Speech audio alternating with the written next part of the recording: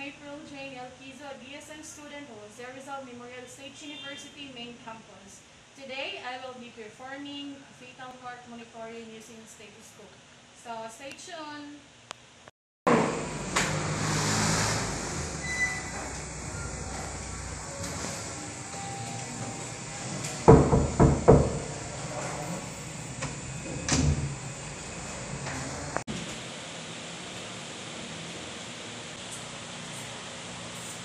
So first and foremost, we have to check the medical order or the nursing care plan to provide important data about the patient health status.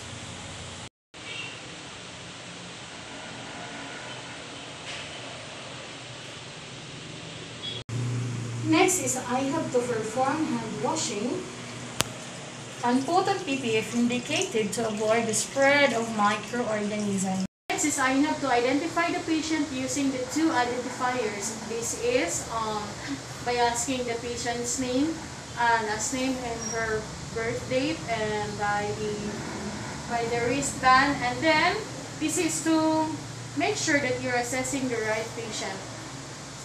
Hello ma'am, can I ask your name, your last name, and your birth year? Hello nurse, my name is Sheila Mabel Cabrati. I was born on August 23, 2002. You have to close the curtains around the bed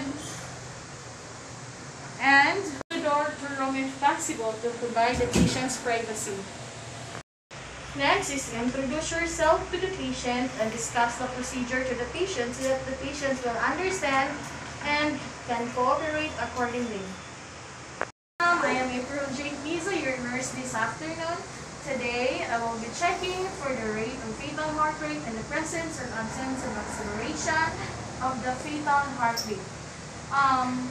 Fetal heart rate, mom, is monitoring pressure, the heart rate, and the rhythm of your breathing. Is that okay, mom? Yes, it's okay. Next is expose the part that is to be examined.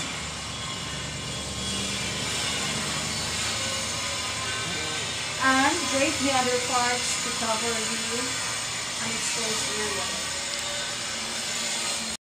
Next is perform Leopolds maneuver.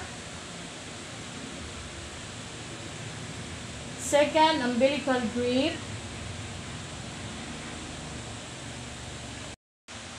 Next is place the diaphragm of the stethoscope in the patient's abdomen where the fetal back is located, and count with 1 full minute.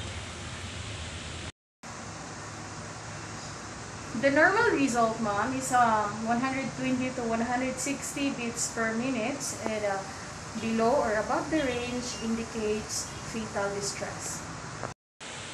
Next is cover the exposed area.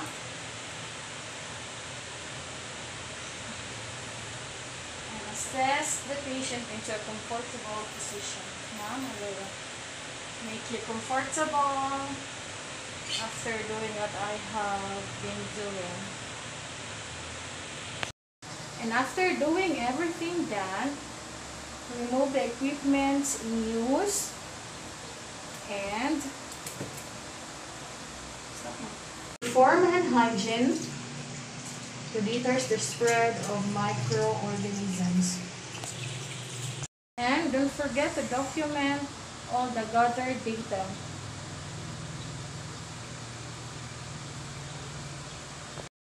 And that's all. Thank you for watching. Hope you like it.